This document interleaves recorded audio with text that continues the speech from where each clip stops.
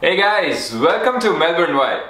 If you're looking to save some money on your accommodation while you're a student, a traveler, or even a local living in Melbourne, this video is definitely for you.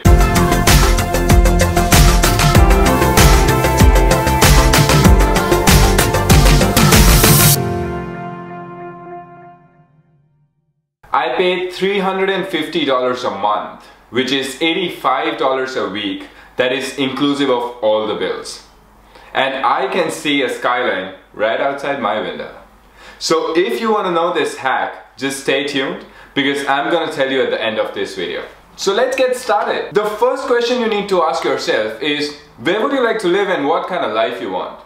If you want a happening life, if you want bars, pubs, cafes around, then you should definitely live in the city or the first suburbs. But if you want a quiet life, a peaceful life, huge houses, beautiful houses, but a quiet life, then you should live in the outer suburbs.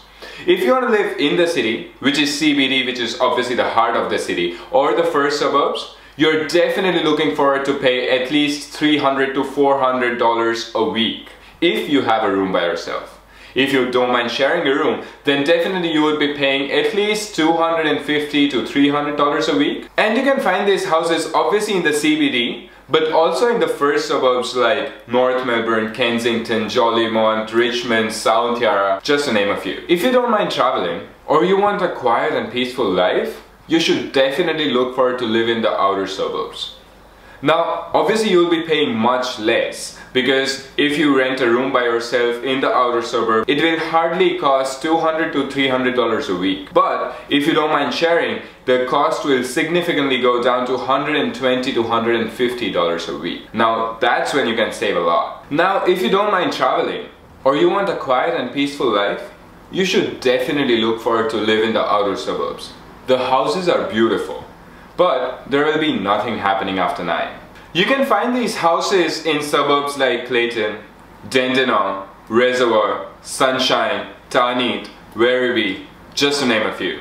Or if you want a beach nearby, bars and pubs all around and super happening life, St. Kilda, Prahran, Elwood and the surroundings are the place for you. But that comes with a price. You will definitely be paying $250 to $350 a week if you have a room all by yourself. If you don't mind sharing, still you'll be paying at least $175 to $225 a week. But you'll be living by the beach. So that brings us to the main question. How to find this accommodation? So there are two really good websites. One, gumtree.com.au and other, flatmates.com.au. The good part about this website is you can go visit a house. You don't have to provide pay slips or your bank record or anything like that. So if you're new in the country, these are the places to go to. But if you're in the country since a long time or you have pay slips and things like that, then you should go on realestate.com.au. The process is tedious compared to Gumtree and Flatmates, but you'll definitely be able to find a beautiful house via realestate.com.au. Also, one important thing that you should keep in mind. If you're renting a property for the first time, you're looking forward to pay 4 bills. Electricity bills, gas bills, Wi-Fi and water bill. Make sure you check whether your rent is inclusive of bills or exclusive of bills. Now the part that you have been waiting for. How did I find my accommodation for $350 a month, which is $85 a week, inclusive of all the bills, 5 minutes from the city? First of all, I share my house. So I obviously have a roommate.